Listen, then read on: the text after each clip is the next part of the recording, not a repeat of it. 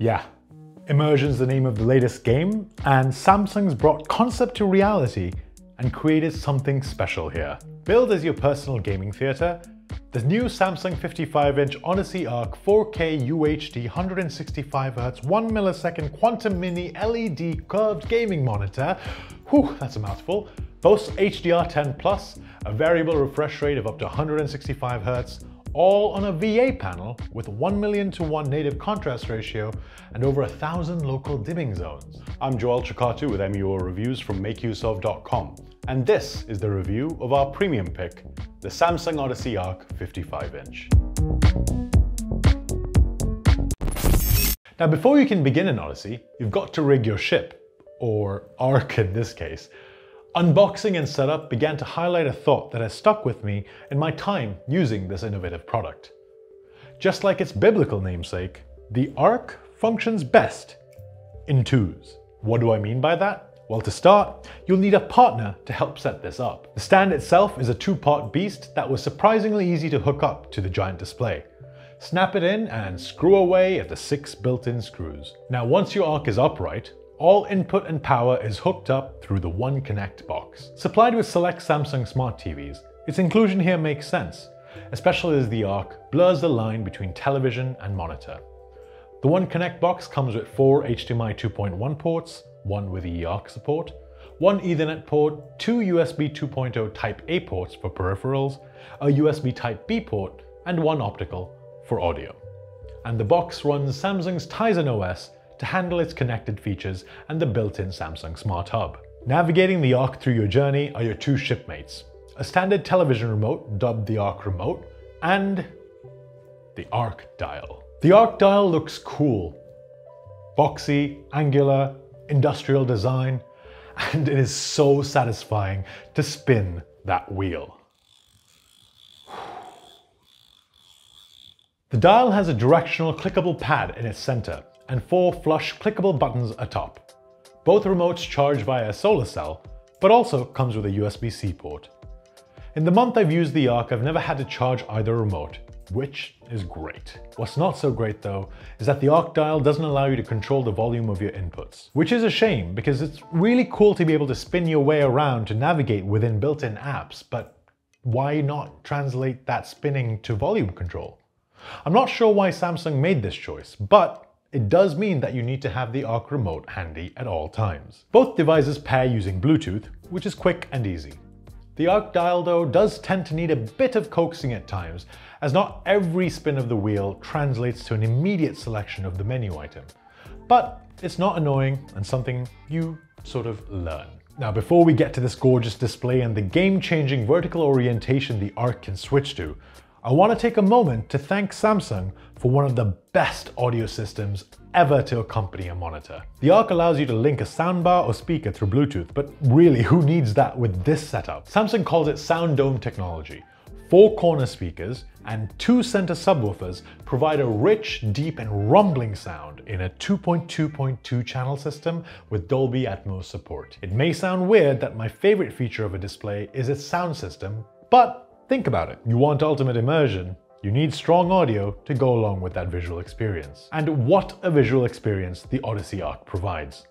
Employing a 1000R curve, the R stands for radius, and a 1000R curve has been deemed by engineers as the optimal curvature for the human eye. This display just wraps and pulls you in to the experience.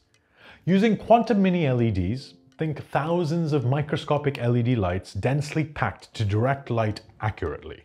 The Ark deploys 4K UHD resolution at 3840 by 2160 and with brightness levels that top out at 1000 nits. It's incredible, and Samsung's recommended viewing distance of 80 centimeters has all this visual goodness right in your face.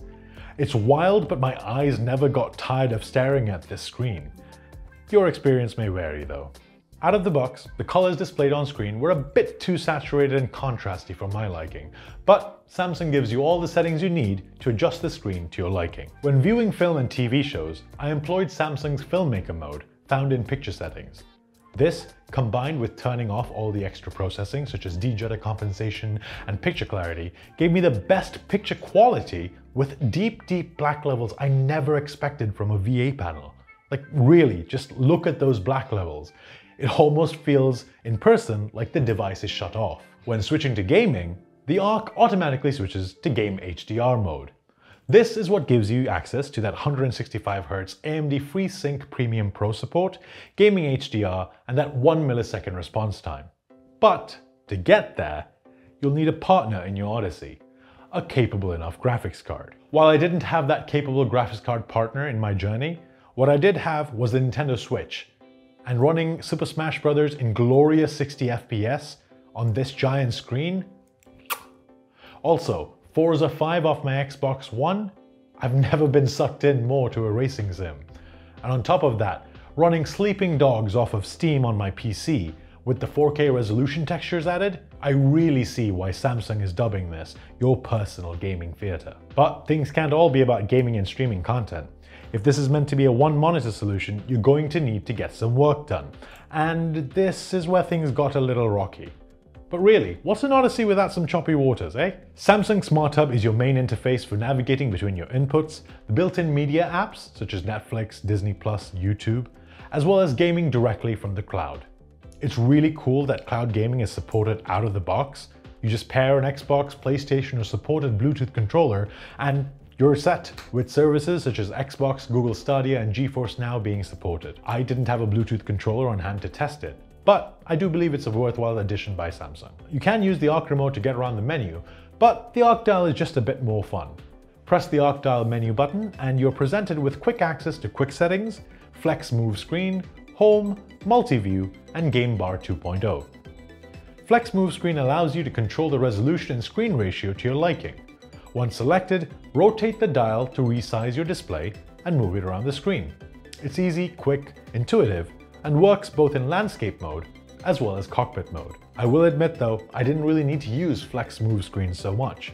With so much screen real estate, it felt a bit silly to just leave an ambient backdrop and a small screen placed wherever you wanted. Though, it is a feature I appreciate as the background can be customized and the colors match up with whatever is being displayed on your screen. Multi-view though, is what really helps you get things going.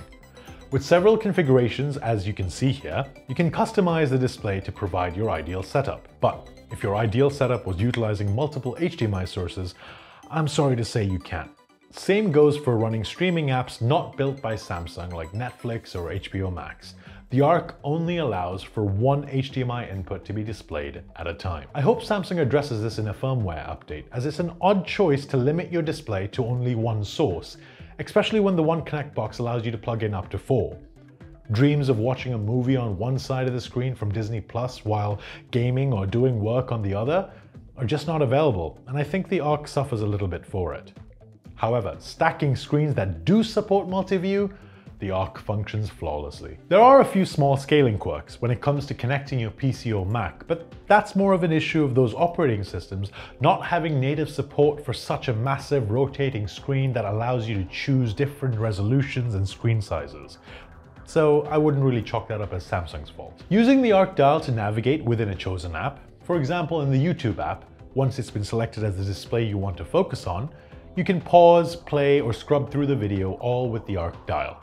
It's smart, feels futuristic, and I'll say it now, the future is spinning wheels. And speaking of spinning, rotating the screen to what Samsung calls cockpit mode is surprisingly simple for such a massive display, and also a great way to expand on your productivity. It's incredible to see the screen towering over you like this, and having up to 3 windows stacked on top of each other never felt like information overload. You know what? Maybe the future isn't spinning wheels, maybe it's vertical. Well, if the future is all about vertical, innovation, immersion, and rotating dials, are we all aboard this Ark? For me, the key issue, aside from that asking price of $3,500, which by no means is a small amount, is that it's not enough to be a standalone Ark.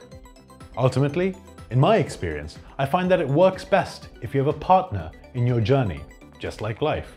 Whether that's an additional remote, a friend, a second display, a pair of subwoofers, or a top-end graphics card. That said, If you have the disposable income, don't mind only selecting one HDMI input, and have a friend to help you set up, well, Samsung will take you on a voyage like you've never seen before.